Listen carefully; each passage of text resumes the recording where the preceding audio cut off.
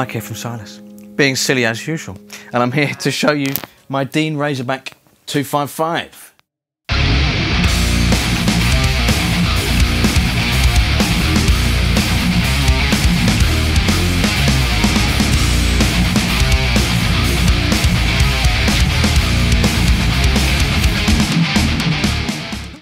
So, this being one of all the collection of guitars that we have, this is definitely one of the less unique, one of the more well-known. So I'm going to keep it pretty brief because most people have seen these already. But it's a nice guitar with some cool features, so I'm going to share them with you today. Obviously the Dimebag Darrell signature model. Dimebag was a big influence on me when I was getting into metal and stuff, and he's easily one of my favourite guitar players, so that was part of what inspired me to get it, of course. Also, I love it.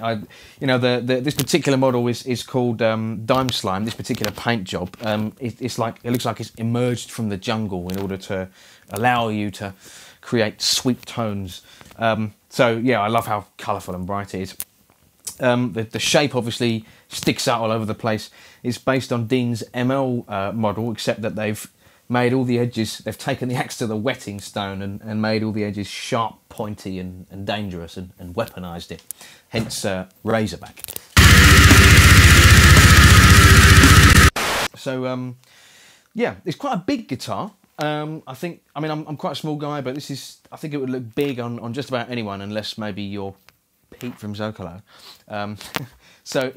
Yeah, big but quite light, which is nice. So we've got 24 frets and a nice V profile neck. So instead of the neck being that kind of shape, it's like that, which I find really, really comfortable. Everything just kind of slides nice and easy around the shaft. So yeah, we've got these nice arrowhead inlays and this a nice little touch, the razor in the middle here on the 12th fret, nice tribute to Dime. Yeah, we've got floating tremolo system. This is not an official Floyd Rose, but licensed by Floyd Rose. Basically the same design, except that the tremolo arm screws straight in instead of having a screw-on cap. The pickups are EMGs, active pickups. That's an 81, that's an 85. Powered by this battery compartment, well, the battery that goes in the battery compartment there, and controlled by these knobs. We've got one tone control for both of them, and obviously each has its own volume with these cool rings that have been melted in, and they look unique, and you've got a nice bit of extra grip for those quick volume changes on stage, so that's handy.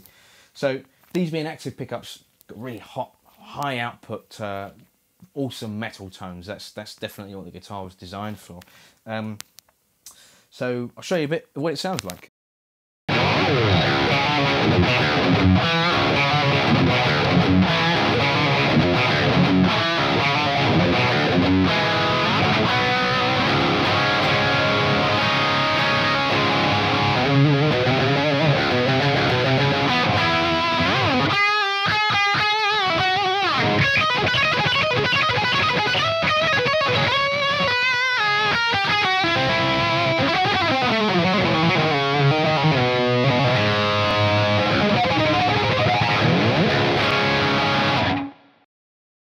So yeah, that's about it for this one. One of my favourites. Hope you've enjoyed this. We've got a few more videos to come about with the rest of our guitars.